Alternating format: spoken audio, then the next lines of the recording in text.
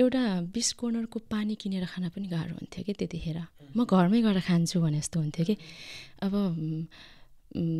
तिर्खा भनेको त तिर्खा हो नि त, त्यो ट्रेनको साइडमा चाहिँ हिटर जस्तो हुन्छ नि त, त्यो हिटरमा जुत्ता सुकाउँदै जान्थेँ कि म। कामहरुमा जाँदा हजुर, जुत्ता मात्रै होइन भित्रको मजा पनि भिजेको हुन्थ्यो कि।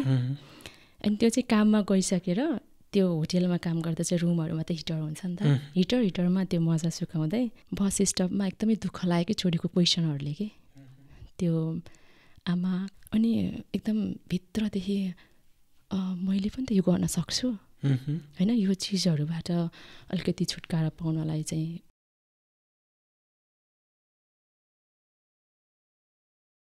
आराम हुनुहुन्छ? हजुर एकदमै आरामै। हजुरलाई आरामै छ नि? मलाई पनि एकदम ठिक छ।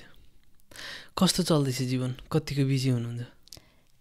रमाइलो छ, बिजी नै छु होइन, तर बिजी भए पनि रमाइलो खाले, रमाइलो छ एकदम। के कुरामा आबद्ध हुनुहुन्छ अहिले? अहिले चाहिँ म स्मार्टवेयरमै छु भनौँ, स्मार्टवेयर चलाइरहेको छु। साइडमा सानो काम पनि छ, रेस्टुरेन्टमा काम गर्छु मैले, त्यही नै हो। धेरै जसो टाइम चाहिँ म स्मार्टवेयरमै हुन्छु। ओके ल, अब यात्रामा छिर्नु अगाडि मलाई हजुरको इन्ट्रोडक्सन दिनुहोस् न त। मेरो नाम चाहिँ सीता विश्वकर्मा, नेपाल घर चाहिँ बागलुङ, अहिले चाहिँ यहाँ डेनमार्कमा बस्छु। हजुर, 2007 चाहिँ म यहाँ आएको डेनमार्क। अब यत्रो वर्ष भइसक्यो, 16-17 वर्षै भइसक्यो। भनेपछि अहिले आफ्नै बिजनेस गर्नुहुन्छ? हजुर, आफ्नै बिजनेस गरिरहेको छु। अब बिजी चाहिँ एकदमै बिजी हुन्छ होइन, आफ्नो बिजनेस गर्न त्यति सजिलो चाहिँ छैन, तर चलिरहेछ जस खुसी हुनुहुन्छ? हजुर, खुसी नै छ। कसरी लानु भएको छ त अनि पर्सनल लाइफ, फ्यामिली, अनि बिजनेस, अनि फेरि पार्ट टाइम जब? पार्ट टाइम जब त त्यस्तो धेरै छैन। अब फ्यामिली त अब एज इट इज सधैँ जस्तो, सधैँ जस्तो अब त्यसरी नै लग्ने हो। फ्यामिली चाहिँ अब आफ्नो ठाउँमा भइ नै राख्छ, जहाँ काम जति भए पनि, बिजनेस भए पनि, जति बिजी भए पनि फ्यामिली त फ्यामिली हुन्छ नि त होइन। फ्यामिली चाहिँ अब छोरी छ मेरो होइन, छोरी पनि ठुलो भइसक्यो, 15 वर्ष। हामी साथी जस्तै छौँ, छोरी र म। ए हजुर, म चाहिँ डेनमार्क आएको 15-16 वर्ष भयो। हजुर, ए छोरी आउने बित्तिकै छोरी भएको? हजुर, आएको 1 वर्षमा छोरी जन्म्यो, छोरी पनि अहिले 15 वर्ष भइसक्यो। छोरी चाहिँ मेरो साथी जस्तै भइसक्यो अहिले। हजुर। कसरी आउनुभयो सुरुमा डेनमार्क चाहिँ? सुरुमा डिपेन्डेन्टमा आएको, हस्बेन्ड यहाँ स्टुडेन्ट हुनुहुन्थ्यो, अनि म चाहिँ उहाँको डिपेन्डेन्टमा आएको। आएर त पढ्नु भएन भनेपछि? छैन, बच्चा भइहाल्यो, अनि त्यो खालको माहौल भएन, छोरीकै केयर गर्नु पऱ्यो होइन। त्यतिखेर अब सुरुमा अब सबै कुराले गाह्रो पनि थियो नि त, एकजना अलरेडी स्टुडेन्ट, फेरि अर्को पनि स्टुडेन्ट हुन चाहिँ अलिकति गाह्रो थियो, त्यसले गर्दा चाहिँ पढाइ चाहिँ कन्टिन्यू भएन। विदेश आउँदाखेरि एज कति थियो हजुरको? म 17 वर्षको थिएँ। ए भनेपछि त सानै हुनुहुँदो रहेछ? हजुर, सानै थिएँ म। हजुर, ए भनेपछि सानै उमेरमा आएर अनि फेरि सानै उमेरमा बेबी पनि भइहाल्यो? हजुर होइन। हजुर, त्यसले गर्दा सजिलो भएको छ नि त मलाई अहिले होइन, साथी खोज्नु बाहिर जानु पर्दैन, घरमै साथी छ मेरो छोरी। होइन, अहिले त पो सजिलो भयो, फेरि त्यति बेला त गाह्रो थियो होला नि त? त्यतिखेर गाह्रो त एकदमै गाह्रो थियो होइन। अब आएपछि 1 वर्षमा अब छोरी जन्मिहाल्यो, अनि काम पनि गर्नुपर्ने, छोरी हेर्नुपर्ने होइन। त्यो टाइमको कुरा गर्दाखेरि चाहिँ एकदमै गाह्रो नै थियो। अहिलेलाई चाहिँ सजिलो भएको छ, त्यतिखेर चाहिँ एकदमै गाह्रो भयो छोरी हुर्काउन चाहिँ, काम अनि छोरी होइन। काम पनि त्यो बेला अलिकति गाह्रै हुन्थ्यो नि त, फिजिकल कामहरू बढी हुन्थ्यो, त्यसले गर्दाखेरि चाहिँ अलिकति गाह्रै भयो। फिजिकल कामहरू भन्नाले कस्तो कस्तो कामहरूमा चाहिँ अनुभव लिनुभयो? सुरुमा आउँदा बित्तिकै चाहिँ म लन्ड्रीमा काम गरेको थिएँ। लन्ड्रीमा 1 वर्ष काम गरेपछि छोरी जन्म्यो, 1 वर्ष फेरि ब्रेक भयो होइन। त्यसपछि चाहिँ मैले होटेलमा काम गरेँ, 7-8 वर्षै काम गरेँ होटेलमा होइन। अब त्यो होटेलको कुरा गर्दाखेरि चाहिँ अब त्यो त एकदमै गाह्रो काम हो नि त। अब बिहान छोरी पुऱ्याएर जानु पर्थ्यो, अनि दिउँसो चाहिँ होटेलमा काम हुन्थ्यो। अरू काम गर्नलाई फेरि मलाई त्यो टाइमिङ मिल्दैन थियो कि, छोरीलाई बिहान स्कुल पुऱ्याउनु पर्ने, अनि फेरि बेलुका पनि मैले नै पिकअप गर्नुपर्ने होइन। त्यसले गर्दाखेरि दिनको काम खोज्नु पऱ्यो, दिनमा पाउने भनेको त हाउसकिपिङ मात्रै थियो होइन। अनि त्यसले गर्दाखेरि म हाउसकिपिङ नै गरेँ 7-8 वर्ष, अनि तर त्यो काम चाहिँ एकदमै गाह्रो थियो होइन, त्यो पनि गर्नुपर्ने बाध्यता थियो नि त त्यतिखेर। अब काम नगरी बसौँ भनेर त पोसिबल थिएन नि त। अनि बिहान छोरी पुऱ्याउन जान्थेँ, अनि काम पनि फेरि 8 बजी 9 बजी सुरु गरिहाल्नु पर्थ्यो। हामी चाहिँ रस्किलमा बस्ने नि त, अनि त्यही भएर त्यो बेलामा चाहिँ ट्रान्सपोर्टेसनको एकदमै प्रब्लम हुन्थ्यो। रस्किल स्टेसनबाट पनि हामीले बस लिनुपर्ने होइन। अनि रस्किल भनेको सेन्ट्रलबाट अलिकति टाढै छ, half an hour 20 to 25 minute चाहिँ ट्रेनमा लाग्छ स्टेसनबाट। मेरो काम चाहिँ स्टेसनमै थियो, अनि त्यहाँबाट ट्रेन लिएर जानु पर्थ्यो। समरमा चाहिँ ठिकै हुन्थ्यो, विन्टरमा चाहिँ एकदमै गाह्रो हुन्थ्यो कि। अब हिउँहरू आउँदाखेरि त कहिलेकाहीँ ट्रेनहरूको प्रब्लम हुने होइन, ट्रेनमा कहिलेकाहीँ अब यताउता अरू प्रब्लमहरू पनि हुन्थ्यो। अनि छोरी पिकअप गर्न जाने स्ट्रेस हुन्थ्यो होइन। त्यो बेला विन्टरमा 3 बजे नै रात पर्ने होइन, छोरी लिन जानुपर्ने। अनि त्यसपछि त्यहाँबाट पनि बस लिनु परेपछि बस वेट गर्नुपर्ने। बस फेरि त्यति धेरै थिएन, घन्टामा एकचोटि होइन, आधी घन्टामा एकचोटि। आधी घन्टावाला बस चढ्यो भने त फेरि 10 मिनट हिँड्नुपर्ने के। अनि छोरीलाई पनि जाडो भइरहेको हुने थियो कि त्यतिखेर, ब्याग भिरेको हुने, त्यो आफूलाई पुर्ने ज्याकेट लाउनु पर्ने होइन। बस स्टपमा कुरेर बसिन्थ्यो होइन। अनि बसै नआउने, छोरीले सोध्ने कि माया लाग्दो गरेर, आमा बस कतिखेर आउँछ, मलाई भोक लागिसक्यो जस्तो टाइपको कुराहरू गर्ने। अनि अँध्यारो हुन्थ्यो, त्यो अँध्यारो कामबाटै डाइरेक्ट छोरी लिन जान्थेँ। हजुर, डाइरेक्ट छोरी लिन जान्थेँ। अनि त्यो एकदम टायर्ड भइसकेको हुन्थ्यो होइन। त्यसपछि छोरीलाई पनि गाह्रो भइसक्यो, लङ डे हुन्छ नि त। अनि त्यो बस स्टपमा बस कुरेर बस्यो, एकदमै गाह्रो हुने। त्यहीँनिर त्यो छोरीले माया लाग्दो कुरा सोध्थ्यो नि त, त्यतिखेर चाहिँ दुःख लाग्थ्यो कि मलाई। अनि बन्यो किन्डर गार्डन हुँदाखेरि चाहिँ बरु अलिक नजिक थियो, स्कुल सुरु गरेपछि चाहिँ त्यो प्रब्लम अझै धेरै भयो कि मलाई। स्कुल अलिक टाढा थियो नि त, अनि स्कुलबाट घर आउनलाई चाहिँ हिँड्यो भने 40 मिनट, खुट्टाले हिँड्यो भने चाहिँ 40 मिनट। बस ल्यायो भने 1 घन्टाको बस, 1 घन्टामा बस आउँथ्यो। त्यो वेट गरेर टाइमिङ मिल्यो भने चाहिँ ठ्याक्कै घरमा आइपुगिन्थ्यो, घर अगाडि नै स्टप थियो होइन। अर्को त्यो आधा घन्टामा आउने बस लियो भने चाहिँ फेरि 10 मिनट हिँड्नुपर्ने कि। अलरेडी 4-5 बजिसकेको हुन्छ, थाकेको हुन्छ, भोक पनि लागिसकेको हुन्छ होइन। बच्चा पनि बिहानै उठाएर पठाएको हुन्छ। त्यो टाइम चाहिँ अलिकति गाह्रो टाइम थियो कि। तर पछि बिस्तारै एकदमै गाह्रो हुन थाल्यो कि होइन। अनि गाह्रो भइसकेपछि मैले साइकल सिकेँ। साइकल मेबी यो बेटर अप्सन हुन्छ भनेर साइकल सिकेँ। अनि छोरीलाई पनि साइकल किन्थेँ, म आफू पनि साइकल किनेँ। अनि त्यो साइकलमा चाहिँ गइन्थ्यो। अब समरमा चाहिँ सजिलो हुने, विन्टरमा त फेरि गाह्रो हुन्थ्यो कि। विन्टरमा म आफै यताउता हिँड्दाखेरि चाहिँ म हिँड्थेँ, तर छोरीलाई चाहिँ अलिकति गाह्रो हुन्थ्यो। अनि बसै बेटर जस्तो लाग्थ्यो कि। तर त्यही त हो नि फेरि प्रब्लम, अब वेट गर्नुपर्ने सबै चिज। तर एक दिन चाहिँ के भयो भन्दा बस स्टपमा एकदमै दुःख लाग्यो कि छोरीको क्वेसनहरूले कि। त्यो आमा कतिखेर बस आउँछ भने त्यो शब्द, त्यो इनोसेन्ट भोइसमा है। अनि भोक पनि लागिसक्यो भन्ने खालको त्यो इनोसेन्ट भोइसले सोद्धाखेरि चाहिँ मलाई एकदमै चित्त दुखेर आयो कि। उसले छोरीले भनिरहेछ, तर मेरो चाहिँ त्यो भनिराख्दाखेरि चाहिँ मेरो त्यो रोडमा ठ्याक्क आँखा पुग्यो कि होइन। त्यो गाडी चलाइरहेको कसैले, त्यहाँनिर मैले एउटा इमेजिन गरेँ कि मैले गाडी चलाइरहेको होइन, अनि मेरो छोरी छेउमा बसेको, त्यस्तो इमेजिन गरेँ कि मैले। अनि एकदम भित्रदेखि मैले पनि त यो गर्न सक्छु होइन, यो चिजहरूबाट अलिकति छुटकारा पाउनलाई चाहिँ मैले ड्राइभ गर्न सक्छु भन्ने जस्तो सोच आयो कि। अचानक सोच आयो त्यो है। त्यो अहिले सम्झ्यो भने त्यतिखेरको फिलिङ्स मलाई अहिले पनि त्यो सम्झिँदाखेरि ढुक्क भएर आउँछ कि। हुन्छ नि भित्रदेखि त्यो अहिले भन्दाखेरि सिम्पल लाग्छ, तर त्यतिखेर त्यो मैले त्यतिखेर भोगेको चिज चाहिँ अलिकति त्यो बेलाको टाइममा चाहिँ अलिकति दुःख लाग्छ कि सम्झिँदाखेरि। तर त्यो कुराहरूले मोटिभेट पनि गरिरहेको। एक्ज्याक्टली, मैले त्यही भन्न खोजेको। अब त्यो दुःख पाएको भएर त हामीले पछि सुख पाउने बाटो एउटा पहिलायो नि त होइन। अब मैले त्यो इमेजिनेसन नगरेको भए, त्यो सोचाइ नराखेको भए, त्यो दुःख नपाएको भए त भनौँ न, दुःख नपाएको भए चाहिँ मैले त्यो इमेजिन गर्ने थिइनँ नि त होइन। मैले गाडी चलाइरहेको त्यो अहिले जस्तै लाग्छ कि त्यो अहिले सोच्दाखेरि चाहिँ अहिले भर्खरै सोचे जस्तो लाग्छ, तर धेरै वर्षको पहिलाको कुरा हो होइन। त्यो दिन म एकदमै मनभित्र एकदमै कुरा खेल्यो कि त्यो दिन। अनि भोलिपल्ट नै मैले एकजना चिनेको इन्डियन भाबी हुनुहुन्थ्यो, उहाँलाई फोन गरेँ। उहाँहरू चाहिँ पहिल्यैदेखि गाडी चलाएर हिँड्ने होइन।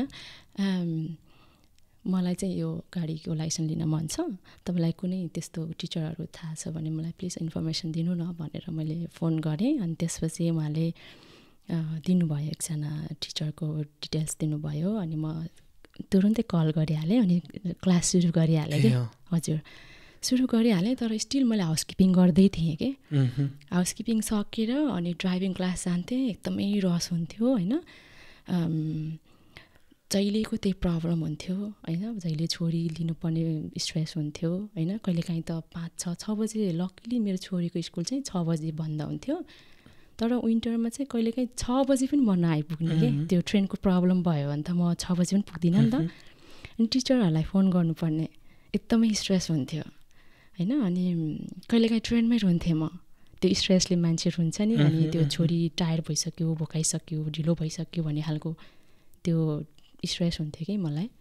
अनि त्यही चिजहरू भोगेको भएर होला धेरै चिजहरू सिक्ने गर्ने जोस आउँछ कि आउँदो रहेछ कि त्यो चिजले चाहिँ। अनि ड्राइभिङको कुरा गर्दाखेरि अनि त्यसपछि मैले 1 वर्षमा चाहिँ ड्राइभिङ लाइसेन्स निकालेँ। अलिक टाइम लाग्यो, त्यही 10 महिना 11 महिनामा लाइसेन्स निकालेँ। अनि त्यसपछि चाहिँ त्यही बाटोमा दौडिँदै लड्दै हिँडेको होइन। कहिलेकाहीँ त मलाई त्यो बस नआउने नि त होइन, कहिलेकाहीँ छुट्ने, कहिलेकाहीँ नआउने। अनि बस पछाडि हेर्दै दौडिन्थेँ कि म, बस अब यो बसलाई वेट गरेर काम छैन, म चाहिँ बरु हिँडेरै जान्छु। 40 मिनट लाग्थ्यो, 10-15 मिनटको बाटो पनि होइन 40 मिनट लाग्थ्यो। अनि तर म दौडिन्थेँ, हिउँमा पनि दौडिन्थेँ, बस हेर्दै दौडिन्थेँ कि। तर म पनि स्टेसन पुग्ने अनि पछि बस पनि आइरहेको हुन्थ्यो। त्यतिखेर चाहिँ एकदम दुःख लाग्थ्यो कि ल बस पनि आयो, म चाहिँ यत्रो दौडेँ जस्तो लाग्थ्यो। तर फेरि सोच्थेँ त्यति बेला, फेरि यो बस नआइदिएको भए त फेरि म वहीँ स्टेसनमै हुन्थेँ नि त भन्ने तरिकाले सोच्थेँ। तर जान्थेँ त्यो हिउँमा है। त्यो बेलामा चाहिँ अब अहिले त हामीलाई राम्रो ज्याकेट पाउँछ, राम्रो जुत्ता पाउँछ भन्ने चिजहरू थाहा छ नि त। तर त्यतिखेर चाहिँ त्यति थाहा पनि नहुने होइन। तर थाहा भए पनि त्यो महँगो पर्छ भने जस्तो हुने कि, आँट आउँथेन किन्न, आँट आउँदैन थियो। अब अहिले त तैबिसेक अलि त्यो वेदर अनुसारको हामीले कपडा लगाइन्छ, जुत्ता लगाइन्छ नि त। त्यति बेला चाहिँ अब महँगो हुन्छ भन्ने हुने कि, महँगो हुन्छ ठिकै जुत्ताले ठिकै ज्याकेटले चलाउँ भन्ने हुन्थ्यो। आउनु बित्तिकै त ट्याली गरिन्थ्यो नि होइन, नेपालमा यो यति एक्ज्याक्टली हो, यहाँ यति पर्थ्यो भनेर। हो, एउटा 20 कर्नरको पानी किनेर खान पनि गाह्रो हुन्थ्यो कि त्यतिखेर। म घरमै गएर खान्छु भने जस्तो हुन्थ्यो कि। अब तिर्खा भनेको त तिर्खा हो नि त, त्यसलाई वेट गर्न कति गाह्रो हुन्छ। तर पनि हामीले गर्थ्यौँ नि त्यतिखेरको सिचुएसनले गर्दाखेरि होइन। त्यतिखेर अनि त्यो जुत्ताहरू ज्याकेटहरू पनि नहुने। मलाई त्यो दौडिँदै जाँदाखेरि पुरै जुत्ताहरू भिज्ने के। अनि त्यो ट्रेनमा बस्थेँ, ट्रेनको साइडमा तपाईँलाई याद छ, त्यो ट्रेनको साइडमा चाहिँ हिटर जस्तो हुन्छ नि त, त्यो हिटरमा जुत्ता सुकाउँदै जान्थेँ कि म कामहरूमा जाँदा। हजुर, जुत्ता मात्रै होइन, भित्रको मजा पनि भिजेको हुन्थ्यो कि। अनि त्यो चाहिँ काममा गइसकेर त्यो होटेलमा काम गर्दा चाहिँ रुमहरूमा त हिटर हुन्छ नि त, हिटरमा त्यो मजा सुकाउँदै त्यसरी पनि काम गरिसकेँ। हजुर, तर काममा लगाउने जुत्ता अर्कै हुन्थ्यो। लकिली त्यो जुत्ता चाहिँ चिसो लाउनु परेन काममा। तर मजा कहिलेकाहीँ अब एक्स्ट्रा नहुने, त्यो चिसो मजा हिटरमा सुकाएको मलाई अहिले पनि याद आउँछ कि। त्यसरी गरिन्थ्यो। अनि त्यो दुःख अब कति, अब त्यतिखेर ल्याङ्ग्वेजहरू पनि सिक्नुपर्ने होइन, काम सकेर ल्याङ्ग्वेज पनि जान्थेँ। ल्याङ्ग्वेज स्कुल पनि अलिक टाढा थियो, साइकलमै जान्थेँ। एकचोटि त ल्याङ्ग्वेज जाँदाखेरि 2 चोटि साइकलबाट म लडेको छु कि। एकचोटि त झन्डै त्यो गाडीको छेउमा साइडमा गाडीको बाटो थियो, यता साइकल म ओह्रालो पनि जस्तो पनि थियो होइन, जाँदै थिएँ। थोरैले मात्रै कि, अलिकतिले मात्रै त्यो गाडीको तल नपऱ्यो कि म। तर पनि त्यतिखेरको जोसले त्यो एज, अब सिक्नुपर्छ गर्नुपर्छ भनेको त्यो हाम्रो एउटा खालको एक किसिमको ऊर्जा हुन्छ नि त जिउमा। त्यो त्यस्तो चिजहरूले असर गर्दैन थियो कि त्यतिखेर। फेरि त्यतिखेर उठेर फेरि ल्याङ्ग्वेज स्कुलमा जान्थेँ, त्यहाँ सङ्घर्ष गरियो एकदमै। अनि त्यो बाटोमा लडेर अब जस स्कुल पुगिसक्दाखेरि चाहिँ अब ठिकै हुन्छ, त्यहाँसम्म चाहिँ ठिकै हुन्छ। अब 3 घन्टा 2 घन्टाको क्लास लिएर त्यहाँ बस्दासम्म ठिकै छ। त्यो दिन त म त्यहाँबाट क्लास लिएँ, तर उठ्नै नसक्यो क्या, त्यहाँ यस्तो पछारेको हुन्छ नि त पुरै होइन। 2 चोटि पछारेको थिएँ कि त्यो दिन। अनि त्यहाँबाट उठ्दाखेरि त एकदमै गाह्रो हुन्छ, अब साइकल त झन् कसरी चलाउने होइन। अनि त्यहाँबाट फेरि हिँड्दै आएँ, 30 मिनट लाग्थ्यो, हिँड्दै आएँ कि। त्यो खालको ऊर्जा थियो त्यतिखेर, दुःख थियो तर पनि हामी खुसी थियौँ कि त्यो बेलामा चाहिँ। अहिले त्यो खालको सङ्घर्ष त्यति छैन, पहिला देखियो नि त, भोगियो नि त हो। तर सङ्घर्ष दुःख चाहिँ छैन, तर फेरि मान्छे त्यो बेला जस्तो खुसी पनि छैन कि फेरि। तपाईँले नेपालमा पनि सङ्घर्ष गर्नुभयो कि विदेशमै आएर सङ्घर्ष सुरु भयो? चाहिँ त्यति गरेन मैले। नेपालमा चाहिँ अब त्यति सङ्घर्ष भएन। अब घरको कामहरू सानो ठुलो त हुन्छ, तर अब अभियसली अब आमा बाबासँग भएपछि त्यस्तो दुःख भनेको विदेशमै आएर देखियो एकदमै, हो होइन। हजुर, सुरुमा त अब हस्बेन्डसँग विदेश जाने, डेनमार्क कोपेनहेगन, त्यो छुट्टै खालको एक्साइटमेन्ट हुन्छ नि त। हजुर हजुर हजुर, त्यो चिजहरू जस्तै अब मैले त्यसमै कन्टिन्यू गर्छु अघिको कुरामा होइन। मेरो जब लाइसेन्स आयो नि होइन, त्यो बाटो मैले 4 चोटि फर्स्ट दिन चाहिँ 4 चोटि हिँडेको थिएँ कि गाडीमा। ए बाटोमा त्यसरी भागेको थिएँ होइन, हिउँले भिजेको जुत्तासँग होइन, साइकलमा लड्दै होइन, त्यो बसलाई पछाडि हेर्दै दौडिँदै गरेको चिजहरूलाई सम्झिँदै। अनि त्यो दिन चाहिँ फर्स्ट दिन चाहिँ मैले 3-4 चोटि त्यो बाटोमा गाडी लिएर हिँडेको थिएँ कि। अनि त्यही हो, अब आफूले दुःख गरेपछि चाहिँ दुःखले नै हो सुख दिने मान्छेलाई होइन। सुखसम्म पुर्याउने बाटो भनेकै दुःख हो कि। त्यही भएर दुःख पाएँ भन्दैमा कहिले पनि मान्छेहरू चाहिँ त्यो आत्तिनुहुन्छ जस्तो लाग्दैन। अभियसली त्यहाँनिर दुःखको पछाडि सुख हुन्छ नै होइन। भनेपछि हिँड्दै पनि यात्रा गरियो, एकदमै धेरै दौडेँ म त, एकदमै दौडेँ। 7-8 वर्ष रस्किलबाट कोपेनहेगन काममा आउँदाखेरि एकदमै दौडेँ। त्यही दिन मान्छे हिँड्दै पनि गरियो, साइकल पनि चढियो। हजुर, अहिले अब गाडी चढेर हिँडिन्छ। हजुर, त्यो दुःखले नै दिएको चिजहरू अहिले जे जति छ त्यो पहिलाको दुःख स्ट्रगलले दिएको चिजहरू हो कि। हजुर, त्यो दुःख नपाएको भए त सायद अब अहिले जे छ त्यो चिजहरू नहुन पनि सक्थ्यो होइन। त्यसले गर्दाखेरि त्यस्तो दुःख लाग्दैन, त्यतिखेरको दुःख पनि सम्झिँदाखेरि रमाइलो लाग्छ क्या होइन। तर दुःखको दिनहरू पनि देख्यो भने मान्छे हम्बल भइन्छ नि। एक्ज्याक्टली हो होइन, दुःख र सुख सबै बुझ्नुपर्छ जस्तो लाग्छ मान्छेले कि होइन।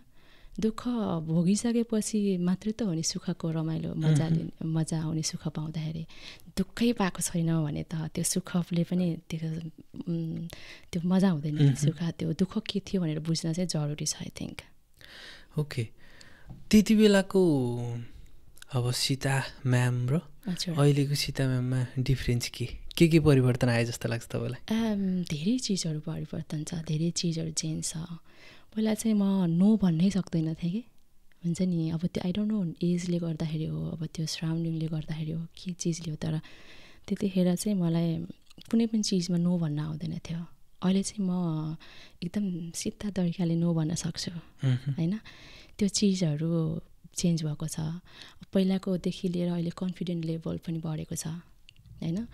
अब एज र समय सँगसँगै धेरै चिजहरू चेन्ज हुँदो रहेछ। अनि व्यवहार, आफ्नो कामले पनि मान्छेमा चेन्जेस आउँछ त्यस्तो लाग्छ मलाई। धेरै चेन्ज छ पहिला र अहिलेमा चाहिँ। हजुर, पहिला चाहिँ अब कन्फिडेन्ट नै नहुने कि, आफूमा भएको गल्तीहरूलाई चाहिँ एक्सेप्ट गर्न नसक्ने कि होइन। अहिले चाहिँ अब आफूमा भएको गल्तीहरूलाई पनि त आफूले एक्सेप्ट गर्न सकिन्छ नि त होइन। त्यतिखेर चाहिँ सकिँदैन, म यस्तो गर्न सक्दैन होइन, मलाई आउँदैन भने जस्तो टाइपको हुन्थ्यो। अहिले चाहिँ त्यस्तो लाग्दैन। अहिले चाहिँ गऱ्यो भने, ट्राई गऱ्यो भने हरेक चिज पोसिबल छ जस्तो लाग्छ क्या। अनि यो आफ्नै बिजनेस स्टार्ट गर्ने कन्फिडेन्स चाहिँ कहाँबाट आयो, मोटिभेसन चाहिँ कहाँबाट आयो? त्यो पहिल्यैदेखि नै मेरो सोचाइमै भएको चिज थियो होइन। अब मैले सोच्थेँ केही गर्नुपर्छ होइन, हरेक कुराहरू ट्राई गर्नुपर्छ जस्तो लाग्थ्यो। बिजनेसहरू गर्नुपर्छ आफ्नो जस्तो सोचाइ आउँथ्यो। तर यही गर्ने भनेर चाहिँ थिएन, तर केही चाहिँ गर्नुपर्छ भन्ने चाहिँ थियो होइन। यो बिजनेस सुरु गर्दा मैले एक्लैले सुरु गरेको होइन, मेरो साथी र मैले सुरु गरेको हो नि त। त्यही भएर मेरो साथी र मैले चाहिँ प्राय हामी कन्भर्सेसनमा के गर्ने, के गर्नुपर्छ भनेर सोचाइ आउँथ्यो, कुराहरू हुन्थ्यो। साथीले चाहिँ प्रायः उसले चाहिँ कुरा गर्दाखेरि रेस्टुरेन्टहरू खोल्नुपर्छ भन्थ्यो। मैले पनि ठिक छ, रेस्टुरेन्टहरू पनि चल्छ, एउटा राम्रो नेपाली रेस्टुरेन्टहरू चल्छ यहाँनिर, त्यो गर्नुपर्छ भन्ने प्लानिङ त हाम्रो हुन्थ्यो। तर यो बुटिक गर्नमा चाहिँ कन्फिडेन्ट त आफूभित्रै हुने कुरा हो कन्फिडेन्स चाहिँ, होइन। अब यो तर अलिकति त्यो बेलामा चाहिँ कोभिडको टाइम थियो, हामी अब घरमा बस्ने होइन, अब साथीहरूसँग कुरा गर्ने त्यस्तो माहौल थियो नि त। अनि मेरो साथीसँग कुरा गर्दाखेरि हामीले चाहिँ अब टिकटकहरू पनि हेरिरहेको थियौँ त्यो बेलामा, घरमा बस्थ्यौँ, इनफ टाइम हुन्थ्यो, टिकटक हेरिन्थ्यो। अनि टिकटकमा बाहिर विदेशतिर चाहिँ अब एकदमै बुटिकहरू चलेको, नेपालको सामानहरू लिएर बाहिर विदेशमा बेचेको त्यस्तोहरू देखेर चाहिँ आई थिङ्क हामीले यो ट्राई गर्नुपर्छ भन्ने जस्तो लाग्थ्यो कि। फर्स्टमा टिकटकबाटै इन्सपायर हुनुभयो? धेरै थोरै चाहिँ टिकटकबाट पनि हो। बिजनेस गर्नुपर्छ भन्ने कन्सेप्ट त त्यो पहिला सोचाइ त थियो, तर यही गर्छौँ यही गरौँ भन्ने चाहिँ त्यति थिएन। तर हामी मोर फोकस चाहिँ रेस्टुरेन्ट लाइनमै थियौँ।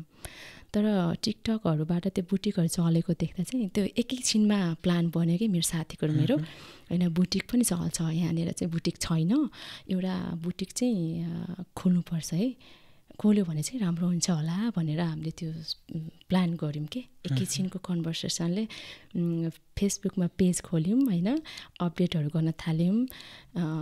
त्यसपछि चाहिँ त्यहाँ हामीले अपडेट गरिसकेपछि एकदमै राम्रो रेस्पोन्स आयो कि। सबैजनाले वा कस्तो राम्रो गर्नुभयो, एउटा बुटिक एउटा नेपाली पसल चाहिँ यहाँनिर आवश्यक थियो, धेरै राम्रो गर्नुभयो तपाईँहरूले भन्ने जस्तो खालको पोजिटिभ रेस्पोन्सहरू आयो हो। अनि त्यसले चाहिँ हामीलाई अझै मोटिभेट गर्यो कि हुन्छ नि। अनि त्यसरी चाहिँ हामीले त्यो स्टार्ट गरेको हो। अब फर्स्टमा बिजनेस स्टार्ट गर्दा कस्तो च्यालेन्जेसहरू फेस गर्नुभयो? च्यालेन्जेसहरू चाहिँ अब त्यस्तो धेरै च्यालेन्जेसहरू थिएन। च्यालेन्जिङ चाहिँ हामीलाई त्यो कोभिडले गर्दा चाहिँ भएको थियो, किनभने हामीले कोभिड टाइममा खोलेको थियौँ होइन, लकडाउन थियो। लकडाउनको बेलामा पनि हामीले रिस्क लिएर खोलेको हो कि त्यो पसल चाहिँ। बेटर होला, सिचुएसन बेटर हुन्छ, पछि अहिले लिएर राखिराख्यो स्टार्ट गऱ्यो भने होइन, पछि बेटर हुन्छ भनेर हामीले कोभिडकै टाइममा रिस्क लिएर खोलेको हो। तर लक्किली छिटै लकडाउन पनि खुल्यो होइन, खोलेपछि हामीले ओपनिङ पनि गऱ्यौँ राम्रोसँग होइन। सबैजनाको राम्रो रेस्पोन्स आयो, एकदमै राम्रो छ अहिले चाहिँ। जस अहिले राम्रो चलिरहेको छ, एकदमै स्मुथली चलिरहेको छ आजको दिनसम्म चाहिँ होइन। सबैजनाको राम्रो रेस्पोन्स छ, एकदमै क्लाइन्टहरूले पनि एकदम पोजिटिभ रेस्पोन्स दिनुहुन्छ होइन, राम्रो छ एकदमै। तपाईँ एउटा इन्डिपेन्डेन्ट वुमन है? हजुर। अब कुनै पनि महिला आत्मनिर्भर हुन कतिको जरुरी छ जस्तो लाग्छ हजुरलाई? एकदमै जरुरी छ, किनभने अब भोलि के सिचुएसन आउँछ त थाहा हुँदैन नि त होइन। आफ्नो काम आफैले गर्न सक्ने हुन्छ नि, आफ्नो लाइफ चाहिँ आफैले चलाउन सक्ने त्यो खालको चाहिँ हुनुपर्छ जस्तो लाग्छ मलाई। किनभने हरेक सिचुएसनको लागि हामी रेडी भएर बस्नुपर्छ जस्तो लाग्छ कि। एक्ज्याक्टली, गुड भन्दा पनि ब्याड सिचुएसनहरूको लागि चाहिँ हामी एकदमै रेडी हुनुपर्छ। त्यसको लागि चाहिँ महिला मात्रै नभएर पुरुष हरेक मान्छे चाहिँ इन्डिपेन्डेन्ट भएको चाहिँ राम्रो होइन। हरेक सिचुएसनलाई ट्याकल गर्न सक्ने आफू त्यसरी क्यापेबल हुनु चाहिँ जरुरी छ जस्तो लाग्छ मलाई, हुन्छ नि। अरू महिलाहरूलाई पनि हजुर केही मोटिभेसन दिनु नि त, अब केही स्टार्ट गर्नु पर्छ, गर्न सकिन्छ, कसरी गर्ने भन्ने कुराहरू। अहिलेको सिनारीमा चाहिँ महिलाहरू एकदमै त्यो कुरामा एकदमै अगाडि हुनुहुन्छ होइन। पहिलाभन्दा अलिक चेन्ज छ, धेरैले अब आफ्नो लाइफ चाहिँ बेटर हुनुपर्छ है भन्ने तरिकाले सोच्नुहुन्छ। तैपनि स्टिल त्यहाँ कतिपय महिलाहरू चाहिँ अझै पनि तपाईँले भने जस्तो कन्फिडेन्ट अलिकति हुन्छ नि, कन्फिडेन्ट नभएको जस्तो होइन, केही गर्नलाई इच्छा हुँदै पनि पछि सरेको जस्तो, त्यो चाहिँ अझै पनि सम्भव छ कि समय छ त्यो चिजहरू। त्यो चाहिँ सोच्नु हुँदैन जस्तो लाग्छ मलाई। आफ्नो सेल्फ कन्फिडेन्ट भनेको चाहिँ आफैले बुस्ट गर्ने चिज हो नि त होइन। त्यो चाहिँ कन्फिडेन्ट चाहिँ कसरी आउँछ, त्यो कन्फिडेन्ट आफूभित्रबाटै आउने हो, आफूले नै बनाउनु पर्ने चिज हो, आफूले निखार्नु पर्ने चिज हो।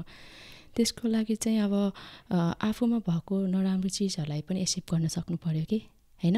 मसँग यस्तो चिज छ त्यसैले मैले यो गर्न सक्दिनँ होइन कि, मसँग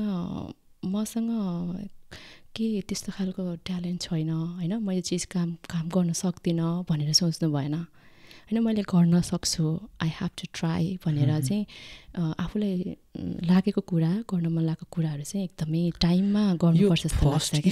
एकदम गाह्रो हुँदो रहेछ।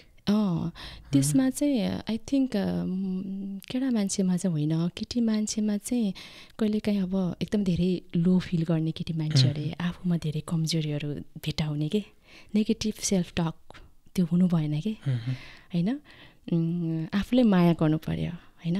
त्यसको लागि चाहिँ कतिपय सिचुएसनमा चाहिँ केटी मान्छेलाई एउटा हार्मोनल्स इम्ब्यालेन्स हुन्छ, त्यो चिजहरूले पनि केटी मान्छेलाई अलिकति असर पार्छ कि। त्यो चिजलाई स्टेबल राख्नलाई चाहिँ के गर्नुपर्छ भन्दा चाहिँ मेरो भोगाइअनुसार चाहिँ होइन, योगा मेडिटेसनहरू एकदमै जरुरी छ अहिलेको सिनारीमा चाहिँ। योगा मेडिटेसन फिटनेस यो गर्न चाहिँ एकदमै जरुरी छ। केटी मान्छेहरू चाहिँ नर्मली होइन, they are more focus on caring others के होइन, आफ्नो लागि टाइमै छैन, आफ्नो बारेमा सोचेकै छैन होइन। अनि आफ्नो लागि पनि टाइम दिनु पऱ्यो, आफ्नो अलिकति त्यो मेन्टल हेल्थ भनौँ न, आफ्नो त्यो सोच्ने तरिकालाई, आफ्नो थट्स प्याटर्न चेन्ज गर्छ कि। यो योगा मेडिटेसन भनेको चाहिँ एकदमै तपाईँको थट्स प्याटर्नलाई चेन्ज गर्न सक्ने क्षमता हुन्छ कि यसमा। त्यही भएर एक्सर्साइज भनेको मान्छेले गर्नुपर्छ जस्तो लाग्छ। अब तपाईँले मेडिटेसन योगा गरेर हेर्नुभयो भने होइन, तपाईँको सोच्ने तरिकै फरक हुन्छ कि होइन। तपाईँ कहिलेकाहीँ लो फिल गर्नुहुन्छ होइन, अब यो यस्तो गर्न सक्दिनँ, त्यो चिजहरू हटेर जान्छ कि, एकदमै भित्रदेखि पोजिटिभ इनर्जीहरू आउँछ कि। त्यही भएर एक्सर्साइजहरूमा चाहिँ बढी फोकस हुनुपर्छ जस्तो लाग्छ महिलाहरू चाहिँ। त्यसले गर्दाखेरि पोजिटिभ थट्स भयो भने चाहिँ पोजिटिभ कामहरू हुन्छ नि त, राम्रो कामहरू हुन्छ, आफ्नो कन्फिडेन्ट लेभल बढ्छ, इनर स्टिम्स बढ्छ क्या, त्यो बुस्ट हुन्छ कि। त्यो योगा र मेडिटेसन एक्सर्साइजहरूले चाहिँ आफ्नो सेल्फ स्टिम चाहिँ बुस्ट हुन्छ कि। त्यसले गर्दाखेरि तपाईँ जिम पनि जानुहुन्छ? म जिम पनि जान्छु, हजुर जिम जान्छु। म पनि कुनै टाइममा अलिकति लो फिल गर्ने होइन, अलिकति आफूलाई कमजोर सोच्ने हुन्छ नि, अलिकति लो एकदमै लो फिल के, धेरै नै लो फिल गर्ने, यस्तो गर्न सक्दिनँ होला म, यस्तो उस्तो भन्ने सोचाइ आउँथ्यो होइन, कमजोर फिल हुन्थ्यो कि। तर मैले धेरै पहिलादेखि घरमै योगा मेडिटेसन गर्छु होइन, गर्थेँ, अहिले पनि कन्टिन्यू गरिरहेको छु। त्यो चिजले चाहिँ धेरै डिफ्रेन्स ल्याएको थियो कि मलाई होइन। जब फिटनेस गएपछि त मलाई झनै रमाइलो लाग्छ आजकल, एकदमै धेरै टाइम त हुँदैन, 1 घन्टा 1.5 घन्टा चाहिँ म त्यहाँ बस्छु, तर त्यो चिजहरू चाहिँ हुन जरुरी छ। त्यही भएर मैले अरू महिलाहरूलाई पनि के भन्छु भन्दा, लेजी चाहिँ हुनु भएन होइन, आफूलाई पनि माया गर्नु पऱ्यो होइन। आफूलाई पनि थोरै माया गर्नुभयो भने त्यो चिजहरूले आफ्नो कन्फिडेन्ट लेभल बढाउँछ कि होइन। अब केही गर्न चाहनु भएको छ भने पनि त्यो चिजहरू गरौँ लाग्ने होइन, ट्राई गर्छु म भने जस्तो हुने, त्यो चिजहरू चाहिँ हुन्छ। त्यही भएर आफूलाई माया गर्न जरुरी छ। अब पहिला सङ्घर्षका कालहरूमा विभिन्न कामहरूबाट अनुभव लियो होइन, लाइभलीहुड चढाउनुको लागि पनि कामहरू गरियो, पैसा कमाइयो नै भनौँ एक हिसाबले। अब अहिले पनि बिजनेस गर्दै हुनुहुन्छ, पैसा कमाउँदै हुनुहुन्छ? हजुर, धेरै थोरै त्यस्तो त छैन, अब जे छ आफूलाई पुग्ने छ। पैसा कतिको महत्त्वपूर्ण कुरा रहेछ त? पैसा चाहिँ एकदमै महत्त्वपूर्ण कुरा हो होइन। हरेक काम गर्नुभन्दा पहिला सुरुवातमा चाहिने भनेकै पैसा हो होइन। जे कुरा पनि पैसाबाट सुरु हुन्छ कि, पैसा छैन भने त केही पनि छैन जस्तो टाइपको कि। इभन पैसाले गर्दा रिलेसनहरू पनि बिग्रिने होइन, फ्यामिलीमा झैझगडा हुने होइन, यस्तो तपाईँमा अभाव भयो भने त हुने, झैझगडा हुने, प्रब्लम्सहरू आउने होइन, सम्बन्धहरू बिग्रिने। अब त्यो भन्दैमा फेरि पैसा कमाउनलाई फेरि हरेक चिज त्यागेर पैसाकै पछि भाग्ने भन्ने पनि हुँदैन होइन। सबै चिजलाई ब्यालेन्समा राखेर पैसा पनि कमाउनु पर्छ जस्तो लाग्छ मलाई, एकदमै इम्पोर्टेन्ट छ पैसा। लास्ट टाइम नेपाल कहिले जानुभएको थियो? 3 वर्ष पहिला गएको थिएँ म। ए हजुर। के कुरा एकदमै याद हुन्छ तपाईँलाई, हुन्छ नि मिस हुन्छ नेपालको मिस हुने त अब फ्यामिली, फर्स्ट अफ अल त फ्यामिली नै हुन्छ होइन। अनि त्यहाँको जुन त्यो वातावरण हुन्छ नि होइन, आफ्नो घर परिवार साथीभाइ होइन, त्यहाँको खोला नाला। म त बागलुङदेखि हाम्रो त अब त्यो खोलाहरू होइन, झरनाहरू त्यस्तो चिजहरू चाहिँ म चाहिँ फेरि एकदमै नेचर मनपर्ने मान्छे। मलाई प्लान्ट्सहरू पनि एकदमै मनपर्छ। अब त्यही भएर म गाउँमा हुर्केको भएर चाहिँ मलाई त्यो गाउँको वातावरण नै मनपर्छ कि। मलाई यो गाडी यस्तो राम्रो बाटो भन्दा पनि गाउँको त्यो कच्ची रोड, धुलो उड्ने बाटो नै मनपर्छ कि मलाई। आई डोन्ट नो किन होइन, त्यसमै हुर्केको भएर होला मलाई चाहिँ त्यो चिजहरू मिस हुन्छ। त्यहाँको धुलो माटो नै मिस हुन्छ मलाई नेपालको चाहिँ। सही हो हजुर होइन, जस्तो भयो भने आफ्नै देश प्यारो, आफ्नो देशको त्यही त होइन। म चाहिँ गाउँबाट आएको भएर पनि मलाई त्यो गाउँको चिजहरू सबै मिस हुन्छ कि। त्यहाँको खाना, त्यहाँको बस्ने कुरा गर्ने, त्यो समाजको त्यो जुन खालको एउटा हुन्छ नि वातावरण एकदमै मनपर्छ कि। अझै पनि मिस हुन्छ कि। कहिलेकाहीँ एक्लै बस्दाखेरि सोचिरहेको हुन्छु आफू त्यो चप्पल नलागिकन दौडेको कुराहरू होइन। अब त्यो छोटो जाडोमा पनि छोटो जामा लाएर दौडेको चिजहरू, खोलाहरूमा त्यो हाम्रो त खोला घर नजिकै थियो अनि माछा मार्न हिँड्थ्यौँ क्या हामी होइन। सानो त्यो के भन्छ अहिले त म त्यसको नाम पनि बिर्सेँ, त्यो माछा छोप्ने चिज हुन्छ नि एउटा, के भन्छ, बल्छी पनि होइन, त्यो बाँसकोबाट बनाइएको हुन्थ्यो कि माछा छोप्नलाई।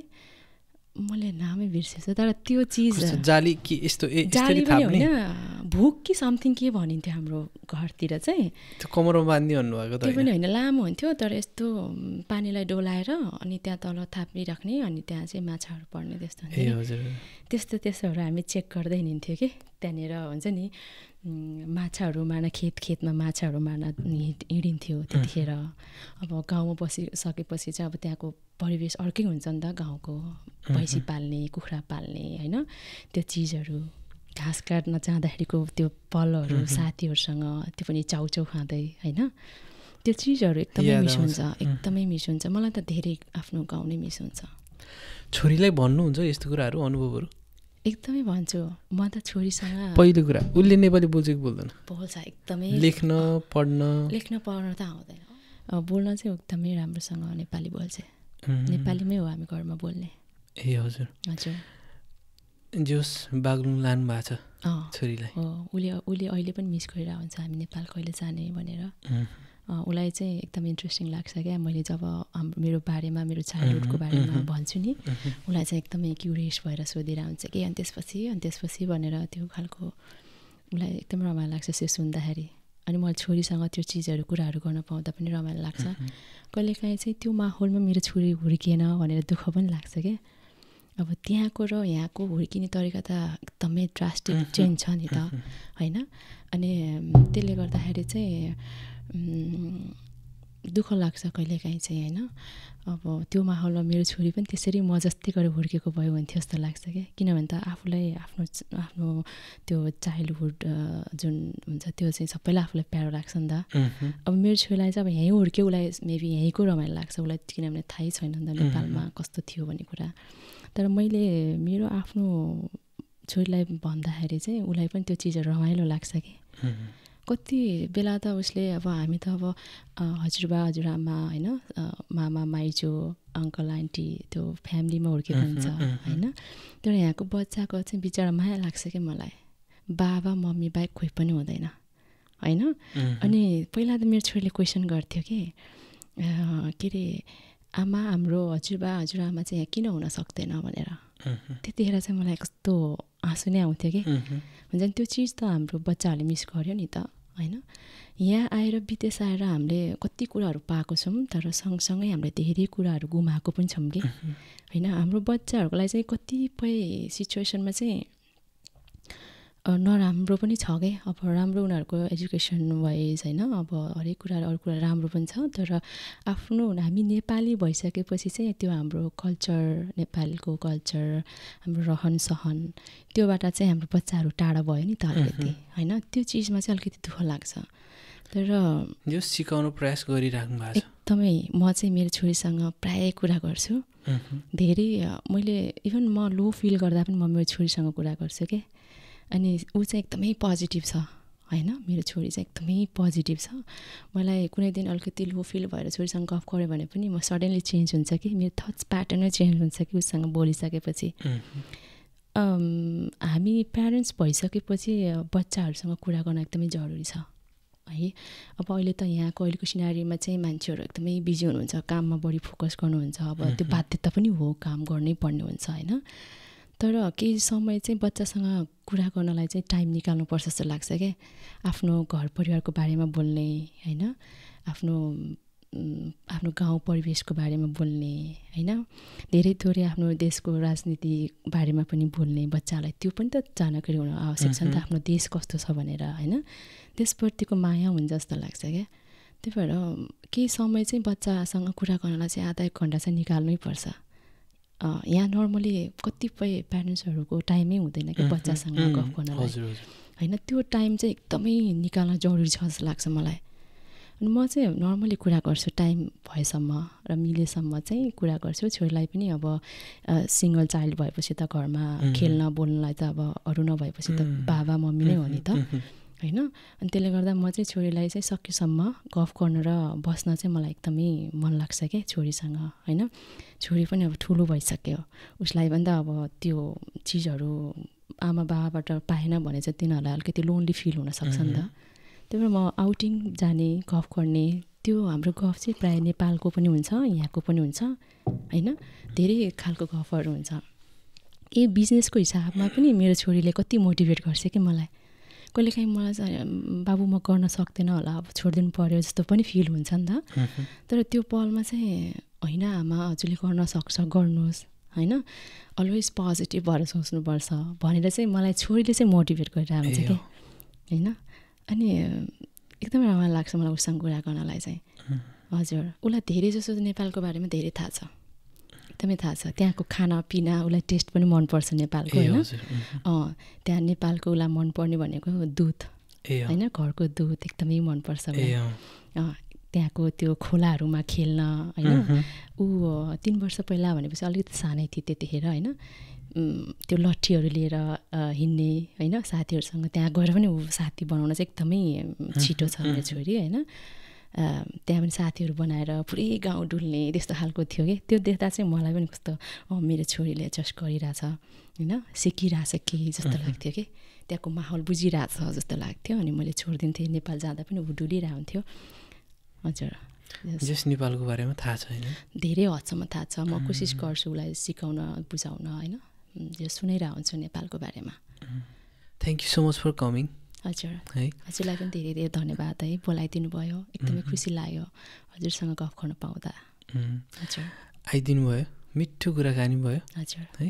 आई होप तपाईँ पनि इन्जोय गर्नुभयो होला, तपाईँलाई पनि एकदमै इन्जोय गरेँ। आफ्नो दिनहरू याद आयो होला। हजुर, रिकल भयो त्यो आफ्नो गाउँको परिवेशहरू, सुरुको स्ट्रगलिङ फेसहरू होइन। आज फेरि रिकल भयो अनि रमाइलो लाग्यो एकदमै। हजुर, अब हामी छुट्टिनु पनि पर्छ। हजुर, र हाम्रो स्पोन्सर हुनुहुन्छ नेप्स्टो हजुर है। अनि हाम्रो नेप्स्टोको तर्फबाट एउटा सानो गिफ्ट हजुरको लागि। Thank you so much, thank you so much नेप्स्टोलाई पनि है। हजुर, उहाँले पनि एकदमै राम्रो काम गरिराख्नु भएको छ नेप्स्टोको बहिनीले है। एकदम खुसीको कुरा हो है। अझै यस्तै कन्टिन्यू गर्नुहोस् भन्न चाहन्छु उहाँलाई पनि। And thank you so much for nice gift. Wow, I am excited to open. Okay, हाम्रो नेप्स्टोले सपोर्ट गरिराख्नु भएको छ। हजुर, thank you so much नेप्स्टो for supporting. हजुर है। ल अब हामी बिस्तारै टुङ्गिनुपर्छ। तपाईँको लागि पनि मैले सानो गिफ्ट लिएको छु। ए हजुर,